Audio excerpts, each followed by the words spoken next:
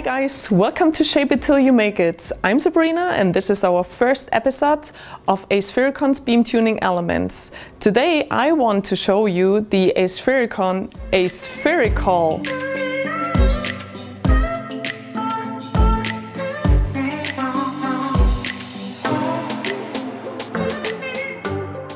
This is the fiber collimator of AspheriCon, so lots of AspheriColl and AspheriCon in this little video, so don't get confused please. Here he is. This is the fiber collimator of AspheriCon, and I want now show you how this little guy works. So put on gloves so we don't get any dirt on the lenses. Then we need the laser, our fiber, of course the AspheriColl, and an expert like me. No, just joking, you will see, it's super easy. Switch on the laser.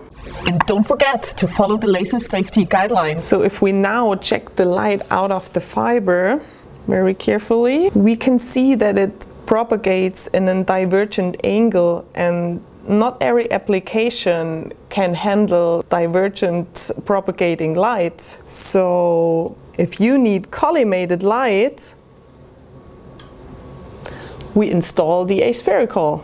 It has a 30mm outer diameter, so it fits in almost any available holders that you can buy. Then remove the other dust cap and install the fiber. The AspheriColl is designed for FCPC patch fibers. Screw it on.